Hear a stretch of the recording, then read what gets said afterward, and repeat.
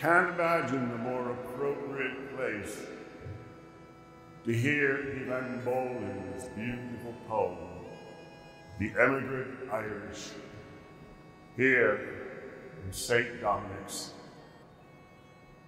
A testament to the suffering and aspirations of the immigrant Irish of Portland, Maine. The emigrant Irish.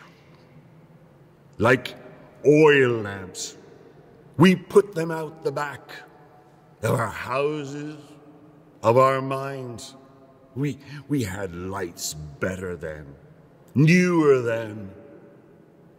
And then a time came, this time, and now we need them.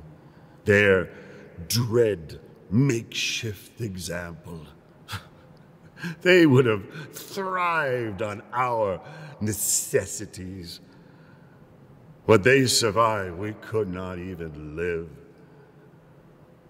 But by their lights now, it's time to imagine how they stood there, what they stood with, that their possessions may become our power.